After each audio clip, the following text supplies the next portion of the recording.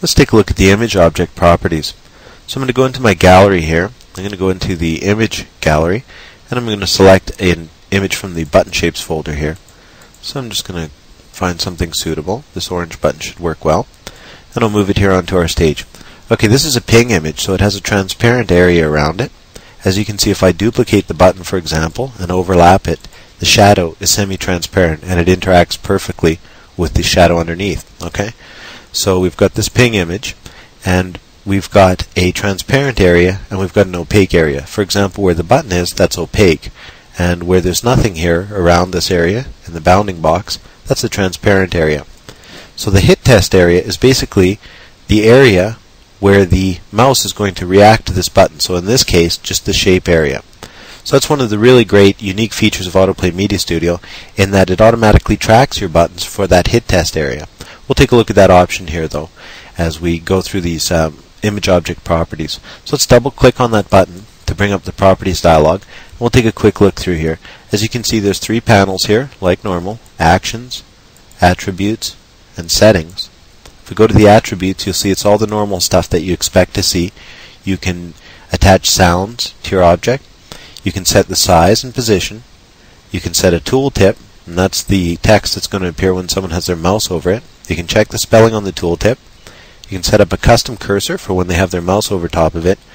And you can name your object here, as well as toggle the enabled state and the visible state. So you can make your object invisible here, and you can set it to be visible using an action later quite easily, and so forth. So these are the same attributes that we see available for all of the objects that we're looking at, basically. The differences with the image object are here in the settings panel. As you can see, that one of the really interesting features that's been added for the image object here in version 5.0 in the special area here is the opacity feature. So let's go ahead and reduce our opacity on this object to 60% and press OK. And we'll just take a quick look at what this is first. I'm going to go ahead and duplicate this object a few times and stretch them out. And as you can see, it's reduced the opacity of the object, so it's semi-transparent, and you can see everything beneath it. Now you can set this up as a percentage in that area of the image property. So I'm going to go back to there by double-clicking on this object. As you can see here, if I put it at 100, our object becomes 100% opaque. So if I duplicate it, you can't see the button underneath. But if I double-click on here and set this to, say, 50%, then it becomes 50% opaque, 50% transparent, and you can easily see the object beneath. So you can fool around with that and get the best settings for your projects. It's very powerful. It allows you to blend things with your backgrounds and do some really cool stuff: shadow effects, glowing effects, and so forth.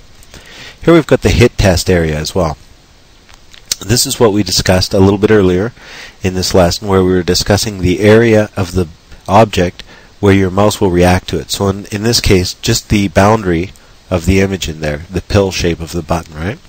Okay, so you can choose standard or alpha, and basically either would work well in this scenario. We'll leave it to standard, but the beautiful thing is that it's going to track that button perfectly at runtime, so that the roundness of the button, the mouse actually follows that contour perfectly, unlike some programs that actually convert round buttons into square buttons at runtime in terms of the hit area. Okay, so let's take a look at this transparent color area. I'm going to press OK. I'm going to go ahead and delete these from our stage. To look at the transparent color area, we're going to need an image that has a large area of solid color. So we'll go back into the gallery. I'm going to go into the upper level of the images gallery and go into the window masks folder. I'm going to look through here for one that, oh, this is a pretty good one, the star one. Okay, I'm going to drag it on. It asks me if I want to set it as my background. I'm going to say no. And I'm just going to drag it over the stage here and stretch it out a bit. Okay, now this is a black and white image that we've got from our window masks, and that's actually what it's used for. But in this case, we're going to set that white area to be transparent. So I'm going to double click on that image, and in the transparent color area, I'm going to choose Make Color Transparent, and from the color pull down, I'm going to choose white. I'm going to leave the tolerance at 10 for now, just so I can see, and I'm going to press OK. As you can see, the tolerance of 10 worked very well, and now we've got that transparent area there.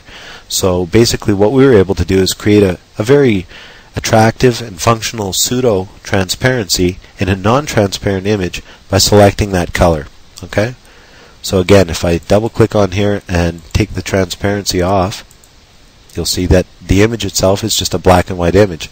And if I re-engage the transparency here, you'll see that it's actually taken the color that we specified and taken it out of the image, turned that area into transparent. So that's a really powerful feature that you can use here.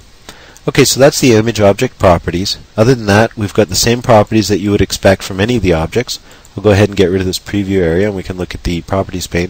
For example, you can title your object. So in this case, I'll call it star. You can change the file. In this case, you've got the special feature of the image object, which is you can set the opacity. So if I set the overall opacity of this image here to 50%, you'll see that it reduces the non-transparent area. So that's a beautiful feature, very, very powerful. Here we've got the transparent color area we looked at, and we've got, of course, we've got that set up with our star image here with the white color and the tolerance. And we looked at the hit test area, so that tracks the area of the image which you want to be clickable. And then we've got the typical attributes you expect from any of these objects. For example, the sounds that react to the mouse coming over top of it or clicking on it. Excuse me. Such as the user clicking on your object or using it as a button.